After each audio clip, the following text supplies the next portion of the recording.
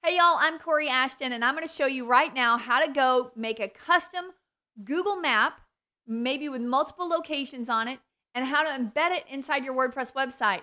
And it's all going to be in the budget of free. Let's go do it right now.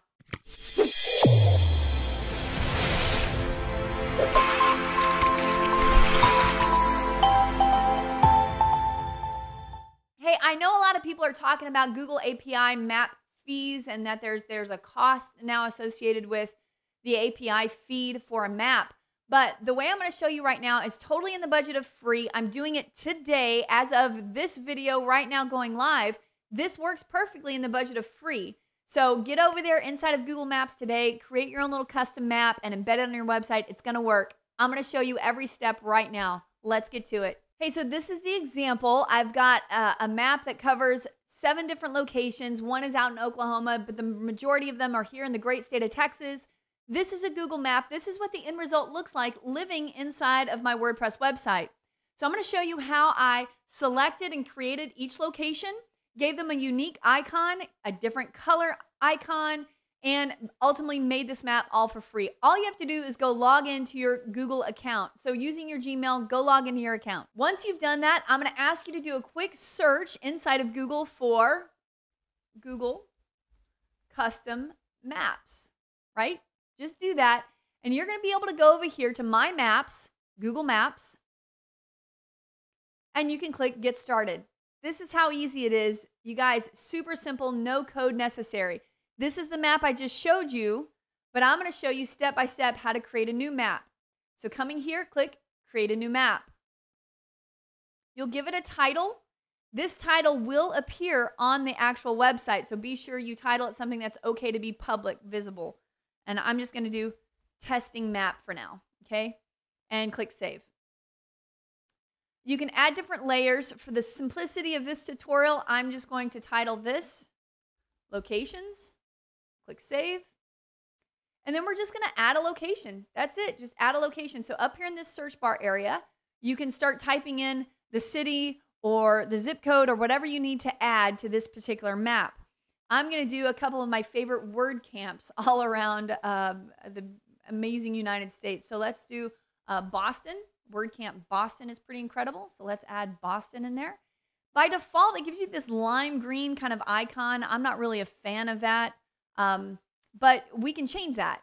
So you can click Add to Map. We want to add that. And right here, you have some icons that come up and allow you to start changing some things. So you can edit the style if you'd like to and change the color to kind of pop off the screen.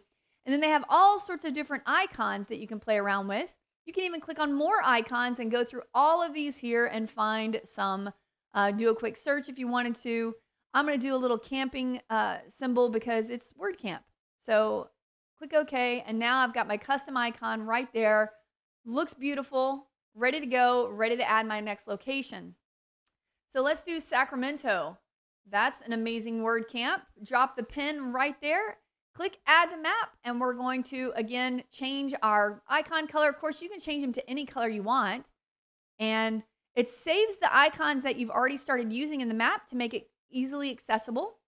And that's done. So now I've got Boston and Sacramento. And I might be a little biased, but I have to add San Antonio, Texas, which is my hometown. Add to Map. I'm going to change it again. Let's do black for Spurs. Why not? And there you go. And there we are. All right. So now I've got my 3 locations living here, right? I'm going to zoom out and let you see all 3 pins because what I've done is I've gone coast to coast and one right in the middle. So we've got Boston on one side, Sacramento on the other. Let me zoom out. I'm still zooming. All right. And let me kind of pivot over here a little bit so I'm not hiding Boston. There you go. Okay. So we've got Sacramento, Boston, and San Antonio all across our beautiful map here. And there's so many. If you have a favorite WordCamp, be sure to comment below and give them a shout out. You know what? We've got to add in Denver. You know, we have to put in Denver. Add to Map. Give them a cool color here. I don't like the blue because it kind of blends in with all the other things going on in the map. So I try to stay away from the blue. Okay. All right. So those are the only 4 I'm going to do for now. Zooming out kind of gives you the ability to set exactly what you want the map to look like when you go to embed it. All right, so I'm going to zoom back out here all the way out so we can see again the big picture. Oh, I zoomed too far. Awesome. All right, I kind of like it. What do y'all think? Not bad, huh? All right, so let's go embed this. If you want to, you can click preview first. Clicking that little preview button, again, that lives right here, this little preview icon here. It'll open up a quick preview of what it looks like. This is the legend that lives and stays with the map when you go to embed it. I'll show you where that lives here on the example that I sent. If I open this little drawer up, there's the different locations. So that's kind of a cool little feature that it comes with. So that stays with it. That's one of the reasons also why adding different icon colors kind of makes them pop off. I think it looks pretty great. So we need to basically just go ahead and share this. So you have to be certain that the permissions are set to public. So when we click share, we want to do the option embed on my site. Now this is where it's going to say this map is not public. By default, my permissions are set to private. You're not allowed to see the things that I create unless I opt for that. So I'm going to go ahead and change the permissions on this map. And I'm going to say that we can change this to anyone on the web can see this. And all they can do is view it though. We don't want them to be able to edit or change or add to. So we just want to click save. Now the permissions are saved. Excellent. And now we can share and embed on my site.